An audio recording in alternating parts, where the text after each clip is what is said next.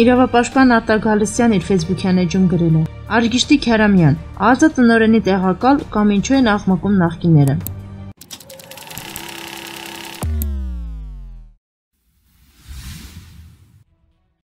Արգիշտի Քյարամյանի Ածը փոխտնօրեն նշանակվելուց հետո նախկինների մոտ իրար անցում է առաջացել, եթե ոչ խոճապ։ Ուշագրավը այն է, որ նախկին հանցագործ ռեժիմի ներկայացուցիչները մինչ օրս նրանց սպասարկող լրատվամիջոցները Արգիշտի Քյարամյանին որակավորում են որպես Սերժի մնացորդ եւ հենց այդ հիմքով էլ վարչապետի որոշումը փորձում են հանրությանը ներկայացնել որպես ոչ տրամաբանական։ Հաստացի մինչ այդ վարչապետի Սերժի մնացորդ արտահայտությունից նեղված նախկինները այս նշանակումից հետո հենց իրենք արձանագրեցին, որ այնուամենայնիվ վարչապետը ճիշտ էր եւ Հայաստանի Հանրապետության կառավարման համակարգում այդ երևույթը կա։ Հակառակ դեպքում նույն որակումը, թեկուզ եւ ամբողջովին անհիմն չէին օգտագործի Արգիշտի Քյարամյանի նկատմամբ։ Սա այն դասական դեպքն է, որ կարելի է նախկիներին ասել. վերջապես խոստովանեցիք, պարո Հայկ։ Հիմա անդրադառնամ Արգիշտի Քյարամյանի բուն նշանակմանը։ ԱԱԾ-ի վարչապետին կից կառույց է, որը կոչված է ապավել երկրի անվտանգությունը։ Վարչապետը երկրի անվտանգության թիվ 1 երաշխավորն է եւ պատասխանատուն։ Մեր դեպքում ԱԱԾ-ն ոչ միայն պետք է ապահովի երկրի,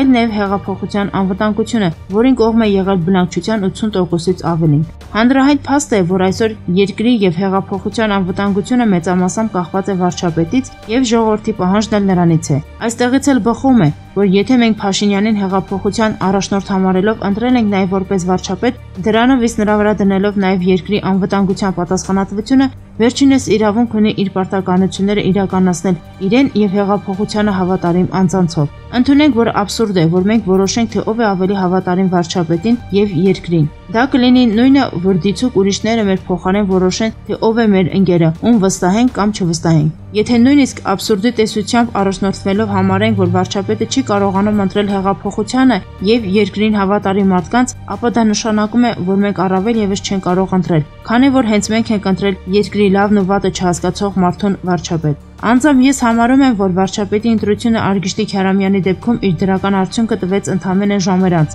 քանի որ նրա վրա առաջինը հարձակվեցին հենց իրական Սերժի մնացորդները։ Իդեպ վերջիններս օրինակ երբեք չեն հարձակվում գլխավոր դատախազի վրա, նրան Սերժի մնացորդ չեն համարում, այն դեպքում, երբ այդ որակումը Արտուր Դավթյանի դեպքում առավել քան օբյեկտիվ կլիներ։ Ինչ վերաբերվում է տարածվող լուրերին, թե ԱԱԾ համակարգը չի ընդունում Արգիշտի Քյարամյանին եւ շատերը պատրաստվում են հրաժարական տալ, ապա ասեմ հետեւյալն։ ԱԱԾ-ի այն աշխատակիցները, ովքեր հոգով եւ սրտով հեղափոխության հետ են, նրանք չեն կարող չընդունել Արգիշտի Քյարամյանին, քանի որ վերջինս նշանակված է հենց հեղափոխական թիմից, հեղափոխության առաջնորդի կողմից եւ ԱԱԾ-ում իրականացնելու է վարչապետի ծրագրերը։ Դե իսկ այն ԱԱԾ աշխատակիցները, ովքեր դեմ են վարչապետի կողմից իրականացվող ծրագրերին, առավել քան տրամաբանական է, որ պետք է հեռանան, քանի որ մնալով համակարգում ակամայից կսկսեն սաբոտաժի ենթարկել դրանք։ Ամփոփ եմ, հաշվի առնելով իրական Սերժի մնացորդների խոճապը, կարելի արձանագրել, որ նրանք Արգիշտի Քյարամյանի նշանակման մեջ վտանգ են տեսնում առաջին հերթին հենց իրենց համար։ Այստեղ կարելի է կրկին վերհիշել դասականներին, ինչը վնաս է Սերժի մնացորդերին, դա օգուտ է հայ ժողովրդին։ Արգիշտի Քյարամյանին կցանկանանք դեղնավոր աշխատանք հանուն երկրի անվտանգության, հեղափոխության սկզբունքների եւ ի բարօրություն հայ ժողովրդի։ Արտակ Գալստյան։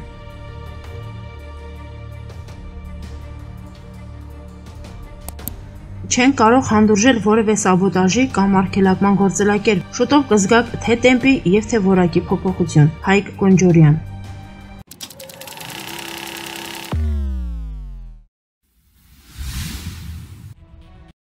Մեդիալաբի հարցերին պատասխանում է ԱԺ Իմ քայլը խմբակցության падգամավոր Հայկ Կոնջորյանը։ Պարոն Կոնջորյան, նախօրեին վարչապետ Նիկոլ Փաշինյանը խոսեց իրավապահ համակարգի շոկի մեջ լինելու մասին։ Ինչպես է գնահատում այդ հայտարարությունը, հաշվի առնելով այն հանգամանքը, որ վերջին շրջանում կրկին ականատես ենք լինում, որ նախկին իշխանության ներկայացուցիչ եւ մեղադրյալ անձինք կարողանում են դիմել փախուստի։ Արդյոք այստեղ չկան սաբոտաժի տարրեր իրավապահների կողմից։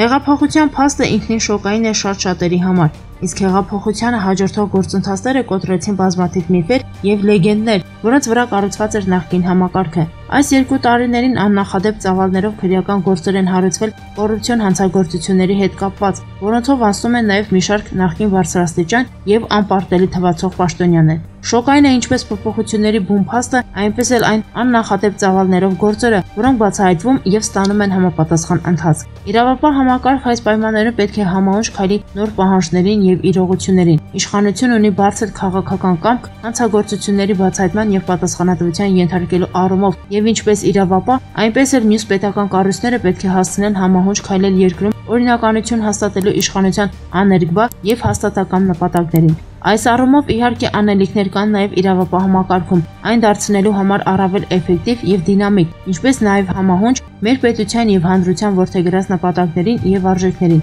Պետք է նշեմ, որ ազգային ժողովը որպես օրենսդիր մարմին պատրաստ է իր հաստատուն աջակցությունը տրամադրել իրավապահ մարմիններին երկրում օրինականության հաստատման համար անհրաժեշտ օրենսդրական կարգավորումների մասով։ Տարօրինակ չէ, որ իշխանությունը հեղափոխությունից 2 տարի անց դեռ խոսում է իրավապահ համակարգի շոկի մեջ լինելու մասին։ Այստեղ իշխող ուժի մեղքի բաժինը չկա, որ իրավապահ համակարգը կամ դրա մի մասը դիմադրում է իշխանություններին։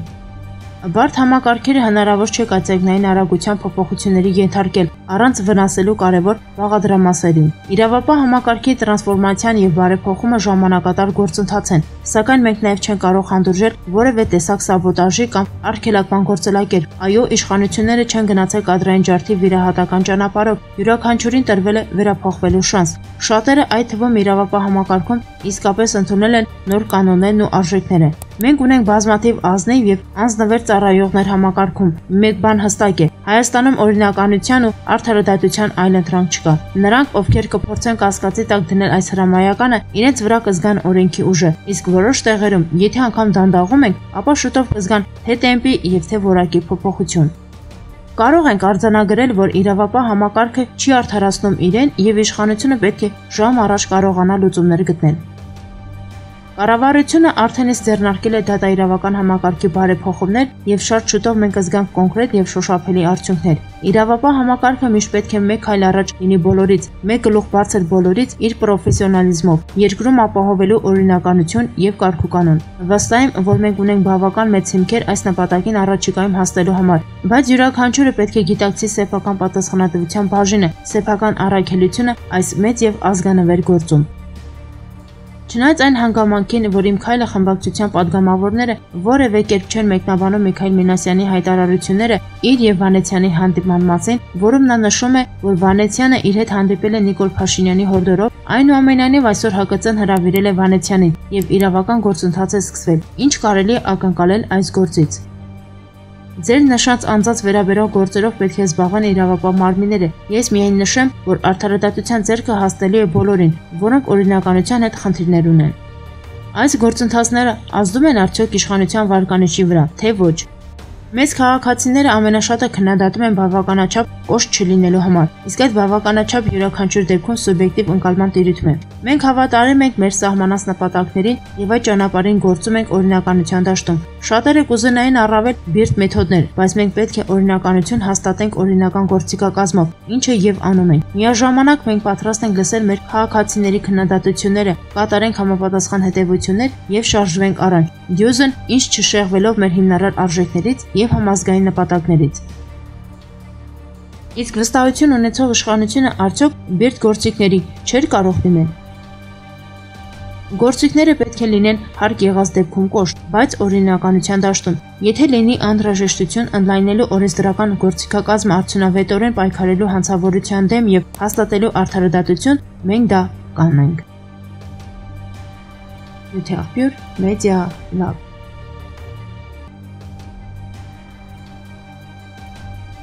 Դեսպան Նիկոլ Փաշինյանի, Սուրհանդա գեներալ Վանեցյանի, ինչպես նաև վարչապետ Փաշինյանի իշխանության քաղաքական այլընտրանքի մասին։ Նիկոլ Փաշինյանը, ով այսօր մեղադրվում է ծանր հանցագործությունների կատարման մեջ եւ Հայաստանում չէ, ով Սերժ Սարգսյանի իշխանության օրոք հանդիսացել է գորշ կարդինալ եւ այդ իշխանության հենասյուներից մեկը, ով ընկալվում ու դիտարկվում էր հերացված ու մերժված իշխանության հավանական ժառանգորդներից մեկը, այսօր փորձում է ձևավորել սեփական քաղաքական օրակարգը եւ այն թելադրել դրսից, տպավորություն ստեղծելով, թե Փաշինյանի իշխանության թիվ 1 եւ իրական մրցակիցն է։ Թե ինչ հաշվարկ է դրված նրա քաղաքական հավակնության հիմքում, գուցե պարզ է իր եւ իր թիմի համար, սակայն տարակուսելի քաղաքական տրամաբանության եւ այն առարկայորեն իրագործելու տեսանկյունից։ Տարիներ շարունակ այս անձի շուրջ պտտվել եւ ներկայումս էլ պտտվում են տարբեր միֆեր, որոնք հրմացվում են հանրությանը, ցույց տալու համար, որ գործ ունենք հայկական Բերեզովսկու հետ։ Այլ հարց է, թե այն ինչ աղերս ունի իրականության հետ։ Սակայն շատերի համար դեսպան Մինասյանը երրորդ նախագահի քաղաքական իշխանության